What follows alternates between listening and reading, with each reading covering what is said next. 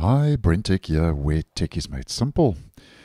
So a couple of days ago, I let you know that when we were still running version 23H2 on Windows 11 before the 24H2 update, that this update, KB50430076, was causing a couple of issues, and one of those was that it was turning off phishing protection in Windows 11.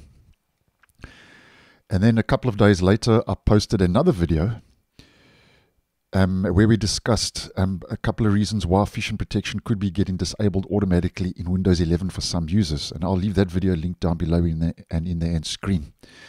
Now, just to let you know that with the rollout of version 24H2 of Windows 11, which Microsoft started pushing out the annual update on the 1st of October, as I have been posting, it seems now that the so-called phishing protection bug, for want of a better word, has been fixed.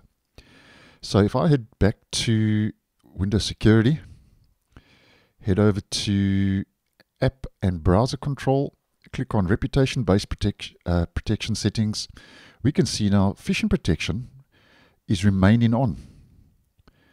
Where previously, if you restarted your device as an example and you came back, even after turning it on, it would be automatically turned off, which we discussed in that previous video, so go check that out if you want more info.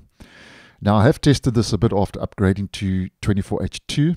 I've shut down, come back, it's still on. I've restarted, come back, it's still on. So it seems to be fixed. So keeping you guys in the loop, if you were experiencing this issue and you have upgraded to 24H2, at least this is one so-called problem that's been fixed.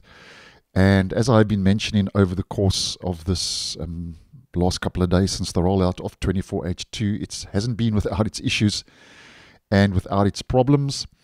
And I'll also leave a video linked down below and in the end screen regarding a couple of reasons why you should just maybe hold off at this stage installing 24H2 if it hasn't been offered to you already through Windows Update. But nonetheless, there we go, phishing protection. That's now been turned on by default, and it's remaining on, and it looks like this bug now has finally been resolved with 24H2. But obviously, if anything changes and we start seeing the same results where it keeps automatically turning itself off for whatever reason, I'll keep you guys posted. So thanks for watching, and I'll see you in the next one.